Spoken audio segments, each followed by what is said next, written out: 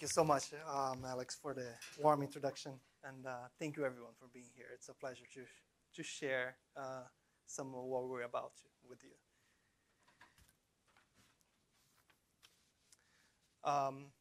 Before we start, I'm going to be scripted, otherwise we'll be here until 5 o'clock.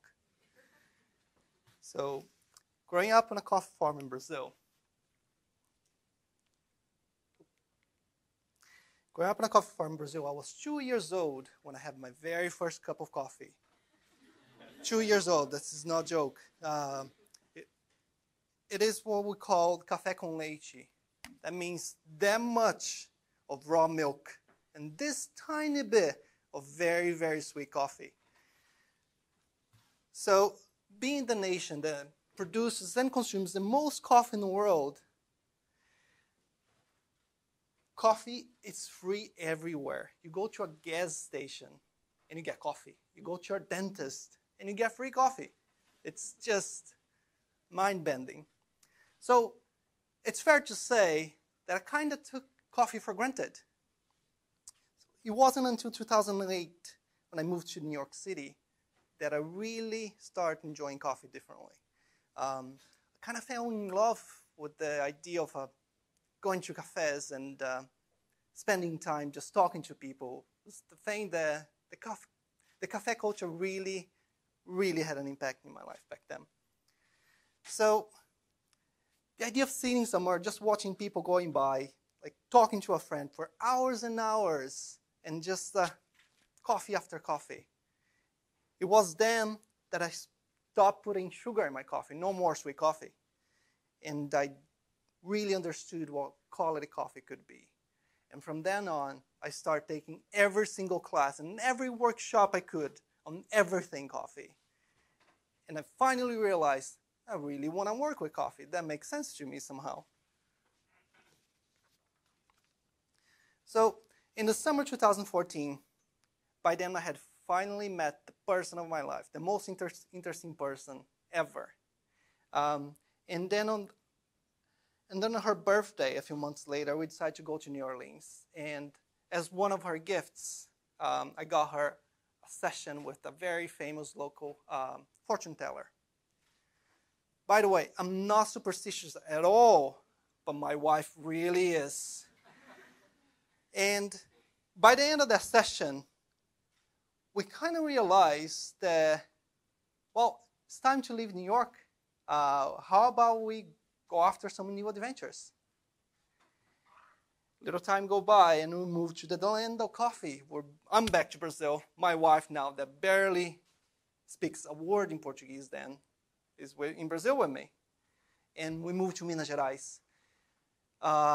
Minas Gerais, just to give you an idea, is the biggest producing area of coffee in the world. They produce 25% of coffee consumed in the world. It's a lot of coffee. There's regions and there's areas itself. They're the size of Newtown. You find only offices devoted to the trade of coffee. So it's very, very interesting, but at the same time, very intimidating. It's full of agents, full of brokers. It's the different side of the industry that I knew nothing about it.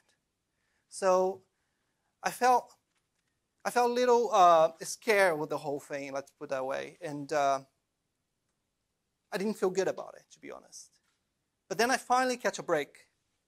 I met a farmer at a local coffee trade show, and we just start talking.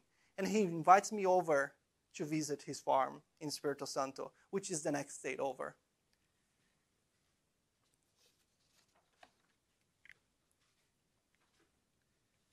So we drive down to this place, and we go down to this valley, to his farm. And it's hard to put a picture into words itself or into a feeling, but when we drove down, we realized, wow, this place is amazing. And it was really, really, really interesting to get to know his family and all the farm itself. Keep in mind, they're not your stereotypical farmer. They're very savvy. They're very well business oriented. And they knew there could be some more in the coffee industry they could explore if they only work for the right people. So, so really, if I really think about it, it was their idea to invest in me and asking me to work with them that really struck me. And asking to work for them was one of the biggest privileges of my life. So we packed our bags again, and we moved from Minas Gerais to Espírito Santo.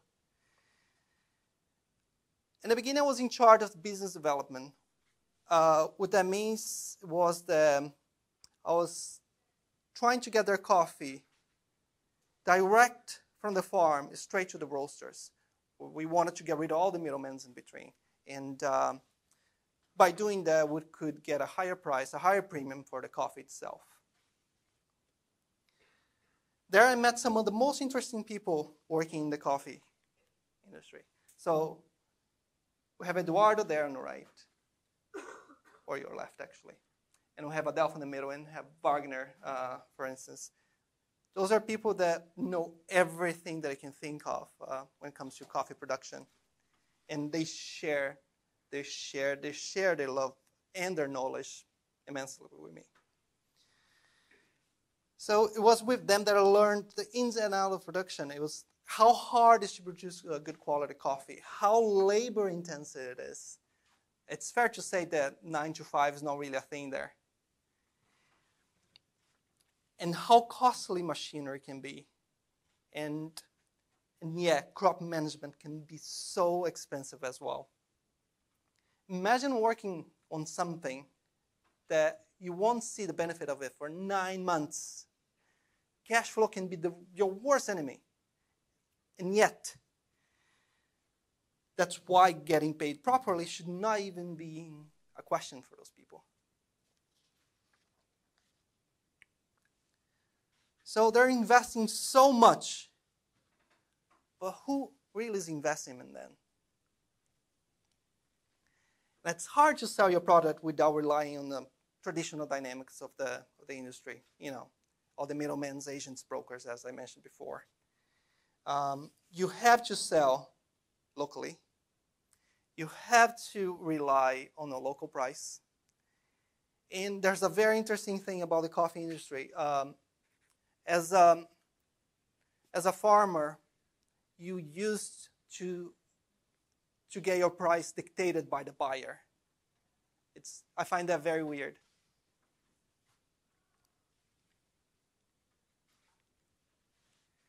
So this is a very interesting exercise, actually. So the journey from farm to table, we're talking about 1 kilo of coffee.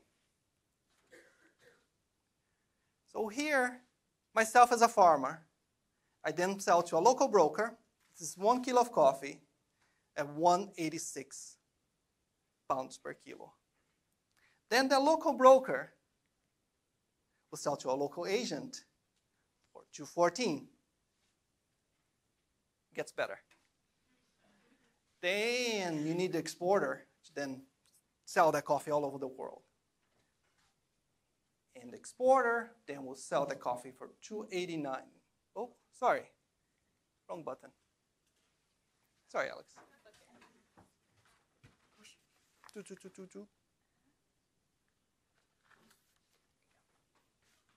Okay, sorry, recapping. Broker to the farmer 186. Again, me as a farmer, I'm happy that he's paying 186 most of the time. So agent then pays 214, and then exporter, big companies, they pay 289. Then we have the importer here on the European side, or even America, Asia, anywhere. They pay 361. So it's getting clogged, but that's just how it works for the whole industry pretty much. I want to say like 95% of the industry works that way. And then when your local roaster buys that coffee from the importer, they pay $4.87 per kilo. Of course, everyone have their costs here, everyone has their margin, everyone has to make money. It's just the industry. So the roaster itself, again, sorry. It should be one button here. Back and forth. Sorry, Alex. Thank you. Okay, so you want to hit that button. I'm doing this the way you make sure you understand. So I got a roaster. And the roaster paid $4.87 for the price of 1 kilo of coffee to the importer. Make sure I put tapes on the other buttons. So as a cafe, then this cafe would pay around 16 pounds per kilo. And of course, cafe is one of the hardest part of the whole thing here because there's a lot of overheads running a cafe. Right, Catriona? We have someone from cafe side here. So then with 1 kilo of coffee, you can get pretty much like 50 espressos, double shots. And that's how much it costs, 50 espressos on a cheap place, actually, 110 pounds a year. So we're talking about 186 to 110 pounds. And when you show that to a farmer, when you show that to someone that produces coffee for 9 months, and often they wait 45 days to get paid after they ship their coffee, they're like, whoa, that's very interesting. But it's just the way how the industry works.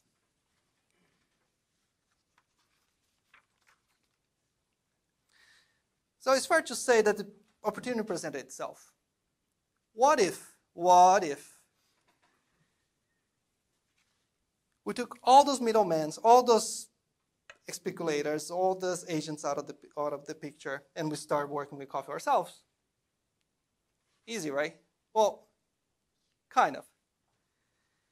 Now we're roasting coffee. We have amazing farmers that we trust, and we can pay them a higher premium for their coffee because we're getting rid of all those middlemen. I'm Brazilian, so I got the language skills. My wife is British, so we can come here and set up a business. And in many ways, we're very well positioned. But, again, there's a lot of buts. We're not there yet. You soon realize that every single step that you get out of someone else's hand, you're taking on yourself. And it gets complicated because then you have to invest in something, and you have to invest a lot of time, energy. The learning curve is just huge, and a lot of enthusiasm. And most of all, you have to invest money as well. So let's talk investment. I'm going to break that into three parts. They're not equal, but they're very important. And of course, I'm going to talk about money. I know it's not the most exciting thing, but it's very important. It would be romantic, very romantic, to stand here and tell you, well, if you invest time, if you have a good plan, if you invest in people, you're all set. It would be romantic. But we live in a capital-driven society, and we depend on money to do a lot of things. And to be honest, if we didn't have savings and if we didn't have a financial backing from ourselves, it would be very hard to start. And just to give an idea, so now we're roasters. That means that we need equipment. A new coffee roaster is around 35,000 pounds. So that's why you might have to take a risk and fly to Iceland just before Christmas and buy a second-hand machine that you saw on eBay, right? It made sense there. Well, it's a risk. Luckily, it turned out to be a great investment, and we saved loads of money. A new espresso machine, it's very expensive. A fancy one can be around to 20,000 pounds sometimes. So that's why waiting for 5 months for a local engineer to refurbish your dream machine makes sense. And now so I'm the importer. And I have to buy tons and tons of coffee at once. I cannot just call an importer in London and rely on the traditional dynamics of the industry and ask them, oh, can I have 2 bags of coffee for the end of the week? No, I have to buy at least 13, 15, 20,000 kilos of coffee. Just because the logistic cost is so expensive. And just to give you an idea, if I decide to call the farmer tomorrow and ask them for 700 kilos of coffee, it would cost me 5,000 pounds just to get this coffee here.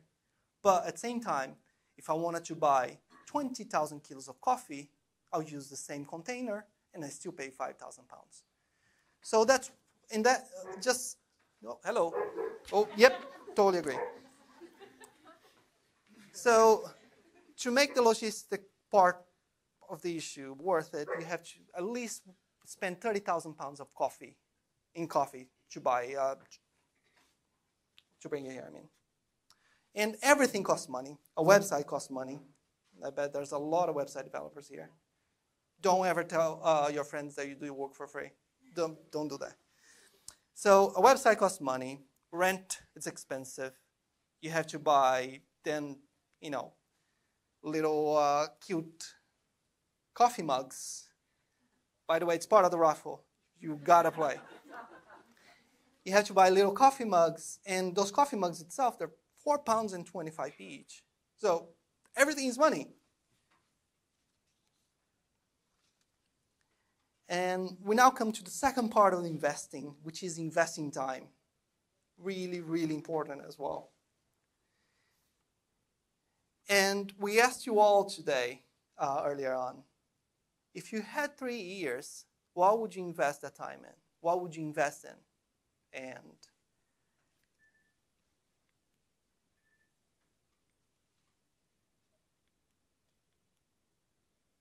I kind of skipped one, I guess. Hold on.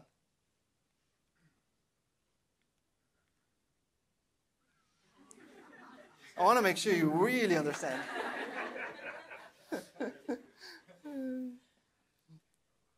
So investing time. So 3 years. 3 years is what it took us to get Santu from an idea to a profitable business. So it took a long time if you think about it, but it flew by. And one other thing that you have to invest a lot of time is production and operations itself. It took time to learn how to roast on our machine. She's 25 years old. It's not just like a plug-and-play kind of thing. You would go and waste batches and batches of coffee. And when I say a batch of coffee, it's 15 kilos. Wasting coffee to then realize, well, this is not tasting right. Let's do more testing. And there's one more thing. Being a 25-year-old machine, if you need parts, you have to realize that a lot of those parts being discontinued like over 20 years ago. So it's a lot of time investing there. The logistic parts of it as well. Okay, we have amazing coffee in Brazil, but how do we get that coffee to cross the Atlantic? And understanding how the system, how complex and how hard it is to export from Brazil to here, you have to then realize all the dynamics of the logistics. And then you have to realize how the dynamics of logistics works here as well as an importer. And it took months and months to then realize and putting a plan together and getting that plan into action. One other thing that took a lot of time, it was the British culture.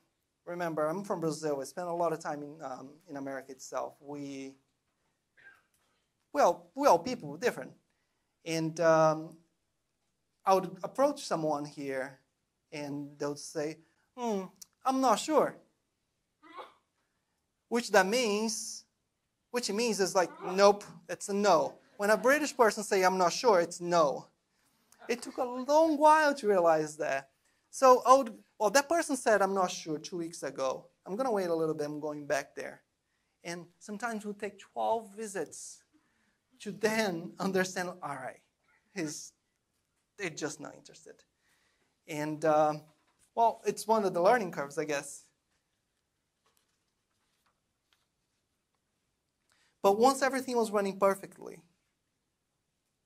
still took 5 months to get a standing order, a client that would trust us to the point that would buy a lot of coffee. And our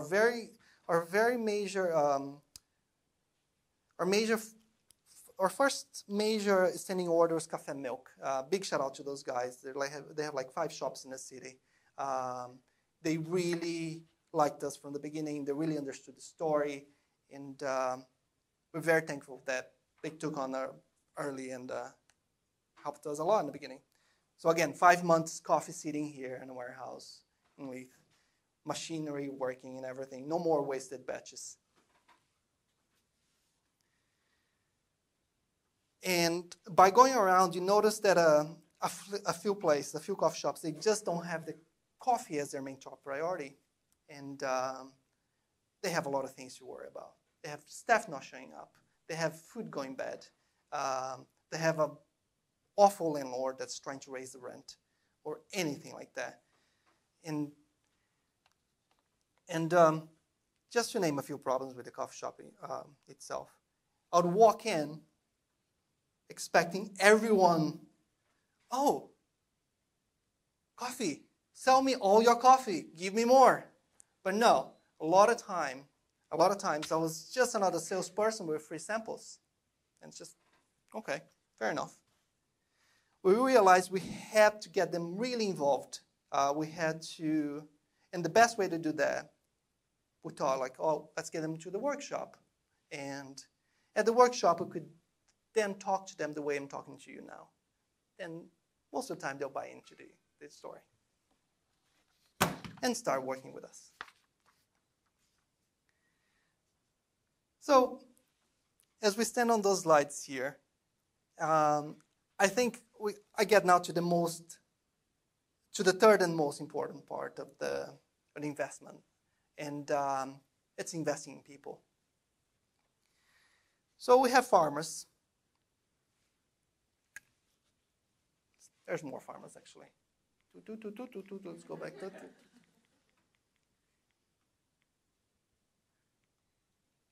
So we have amazing farmers. The one to your left is Eduardo.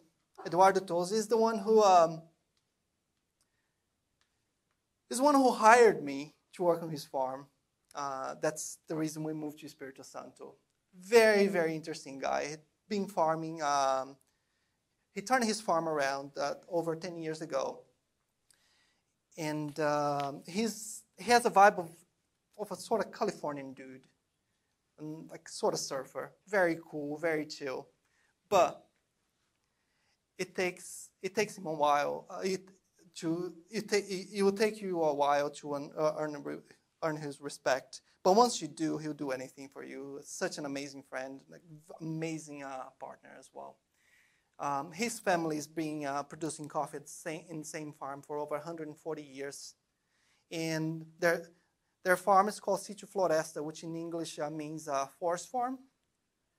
It's called Sítio Floresta because 75% of the farm is dedicated to protecting the Atlantic forest, which is a very, very interesting thing that not many farmers do. So kudos to him and his family. And then we have Adelfo Casagrande. Adelfo Casagrande is a very interesting guy. When I was talking to Alex a little while ago about him, I personally call him Mr. Sunshine. He is the kind of person that will put a smile on your face just the way he says hello. He's very enthusiastic, very, very upbeat. A lovely family guy. He's been producing coffee for a while as well, but not just coffee. His farm produces everything, from strawberries to oranges to avocados. And by the way, avocados in Brazil, they're not tiny bit like this. They're the size of my head. And speaking of avocados, avocados are the trees that he uses for shading coffee. So all the coffee one that he had there is shaded by avocado trees. It's a very interesting thing. So we're back to Brazil last November, and we get to meet new people. There were new farmers that really liked the idea of working direct with us. And one of those farmers is Jaqueline, this young lady here. Eduardo then told us about her, and she's 20 years old. She's been helping her father Zezé transitioning their farm from commodity. Commodity is the kind of coffee that we drink at Starbucks or Costa, to specialty coffee, to higher grade coffee. So it's their very first year producing specialty coffee. Just to give you an idea, for the last 2 years, she's been spending her nights, not just working all day, her nights, going to a local coffee institute and taking every class that she can think of on everything coffee. And she gained a lot of attention in the area because one thing that she does a lot is experimenting. She experiments with a lot of different processes in coffee. And that itself, when we try her coffee, it's like, wow, this is really interesting. This is really, really, really delicious. So we are lucky enough to start working with her. And in May, our next shipment is coming, you're going to have the opportunity to try her coffee. So we're very excited about that.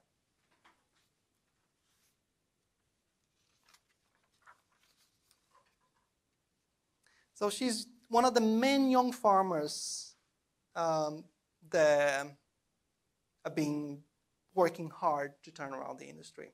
Because it's very common for a young person in a family, in a farming family, to leave the farm and go to the city. And if there's not enough investment in the farming industry itself, what's the why those kids would stay? So you have to invest in them somehow. But anyway, who would not invest in them? They're amazing people.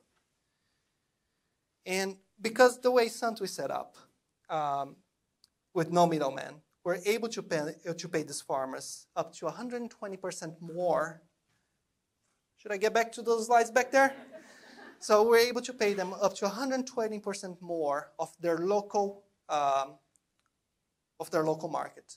And by doing that, we're certainly helping them to invest in their farms and keep on thriving for generations and generations.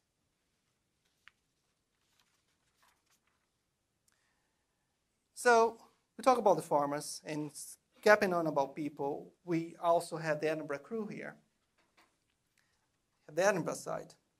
I realized early on in life that if we invest in people and if we invest in coffee, give them coffee, you'll make a lot of friends. Just by sharing your passion and to start seeing people getting behind the idea, conversation will start. And before we knew it, we had a community. Lots and lots of people started helping us somehow. We have Matt, which is our new employee, actually. He's an amazing person, loves coffee. We have Hus, we have Alex, an amazing barista, very young, who would help me to understand the dynamics of coffee in Scotland itself. We have Amber from the Amazon Development Center. We have the guys at Company Bakery, Fabrizio, Andy and Jules, Colin, Mike, Catriona. We have Sam at Hemp Eyewear, Chloe, Darina from the Kimpton Hotels, Scott Lauer from Vieira Restaurant. We have Sashana from Edinburgh Food Studio. We have the guys from Milk, Pastry Section, Oko, just to name a few. I could be here like naming people forever. Those are clients or friends and just people that really liked the story and helped us here. So close to home now.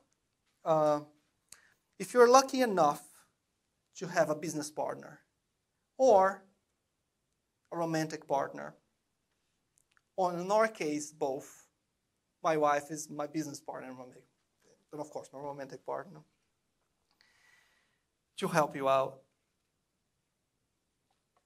You then realize that you have to invest in each other, because starting a business can be very stressful. Supporting one another when repaying yourself less than minimum wage just to get your business off the ground. So that way you can have more money and more coffee on your business account somehow to then buy more coffee. It's hard to take a vacation, for instance. And when it's cold for 6 months, I don't mind the cold, I mind the gray. So when it's gray for 6 months, and then you realize, well, we could have been living in Costa Rica instead of Scotland. So you need a lot of support. And you got to remember what you invest in it, which is the future. Not just the two of you, but the future of those people as well. And they somehow choose to be on this journey with us, and we're really proud of that. So knowing that I'm passionate about this for a reason,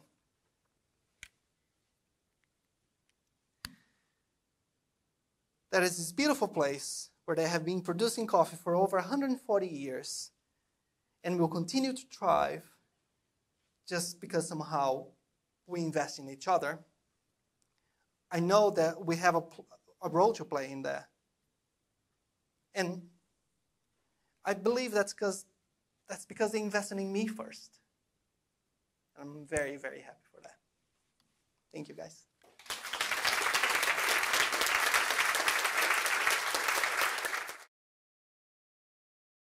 How much does it cost the farmer to produce a kilo of coffee? A kilo of coffee? That's a very good question. Aaron, do you mind helping me out? I know.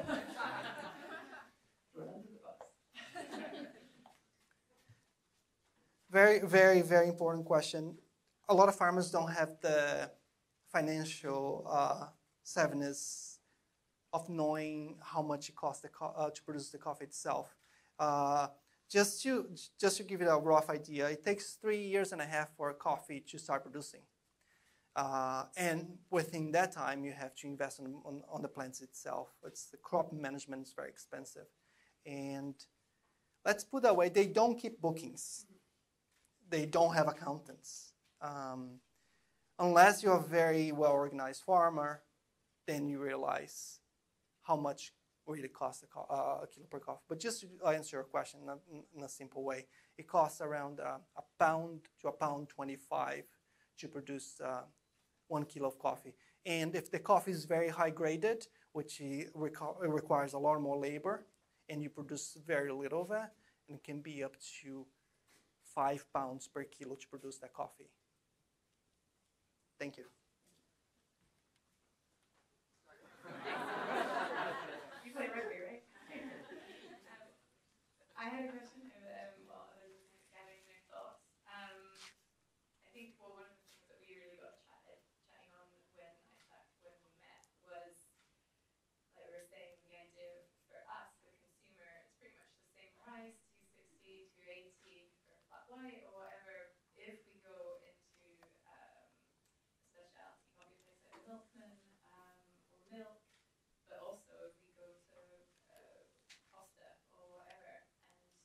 And I suppose it'd be kind of interesting to hear so because the impact, we don't see the impact directly on us, but kind of for you to talk about the specialty coffee, but the impact on both sides, just so maybe that can help us make maybe a few more decisions. Can I contribute to that one? Thank you, Aaron. So, sorry, what exactly is the question? The question is, for us when we're buying the coffee, there's not a big difference in price, whether it is a specialty cafe or we go into Costa or Starbucks. We've heard a lot on the specialty side, what everything is going always better, but what's happening on the other side, who's getting more? And I don't know if you've talked a little bit about that. I don't know who's getting more. I would say that all cafes have high overheads, right? These guys can tell you it is really expensive. You've got staff, you've got a lot of costs. We would always say try and, in in the same way that I think we're all trying to be more conscious in the way that we buy food or other choices we make, like think about where you're going. Especially, we're so lucky living here. There are so many amazing cafes, but I think there's a tendency to go for what you know, or to want something that's very reliable. Like, you're not going to get a bad coffee at a specialty coffee shop. It's going to be amazing. So you should definitely, I would encourage everyone to try and remember to do that, and to support local cafes. But it is a very complex industry, and I think we're sort of conscious of not putting down Starbucks and Costa and places like that, because I think they've done a really good job of educating people and moving us all away from like Nescafe. So I think that's a step in the right direction. But I think now that our palates are becoming more educated, that we can hopefully take the next step and start supporting local businesses too. But I mean, I don't hate Starbucks. No. No, definitely not. Any more questions? Not gonna try. Don't you get the next one? You get Depends. depends. Hi, Depends on how. thank you, great talk, really enjoyed it. Thank you.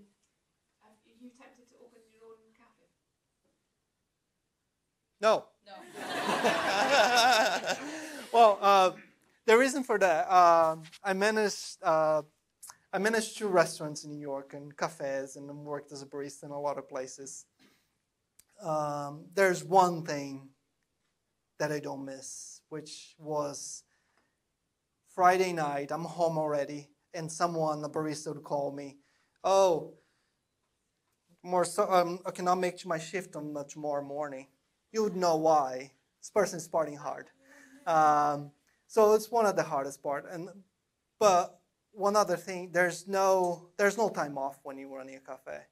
You're constantly thinking of it. It's 24/7. It's really, really it's draining in terms of time.